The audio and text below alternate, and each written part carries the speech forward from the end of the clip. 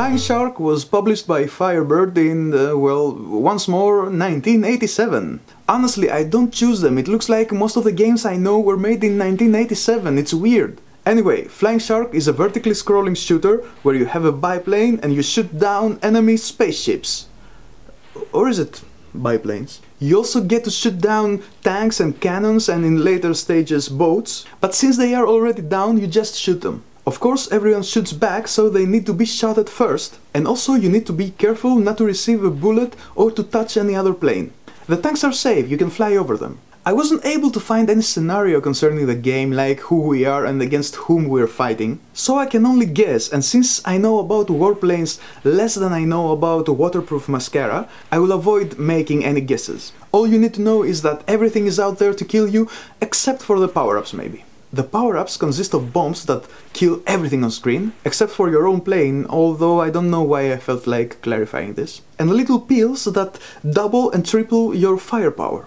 In general, the game is interesting and quite challenging, especially when you have to avoid a number of bullets while at the same time trying to prevent the source from shooting more of them, and in many cases the sources are numerous and they don't wait for their turn. The problem is that they begin from the exact same position every time. After playing a few times, you just learn everyone's position and you anticipate what will appear and when. And this is a serious problem. There's also a two-player mode where each player plays when the other one loses a life. I think that it would be better for games to just avoid this kind of two-player mode. If you cannot play at the same time, what's the point? Let's play so that we can count the scores afterwards, Steve. I'm sure that I will beat you dearly. Oh no, you won't. I'm sure that my score will be much higher than yours. That's sadness. That's not a two-player mode. Let's see what the ratings have to say about all that. Graphics 3.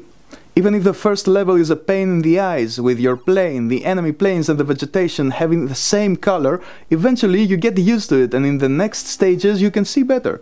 Few colors, but a nice level of detail. Sound 2.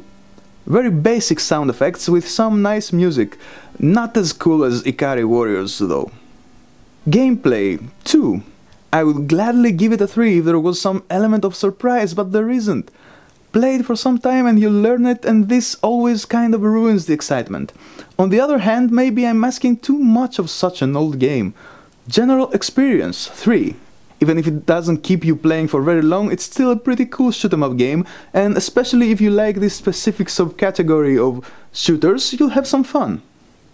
Overall, it's a 2.5 for Flying Shark, and just before moving on to the next review, let's like this one, let's share it, and let's subscribe to the channel. I have already, now it's your turn!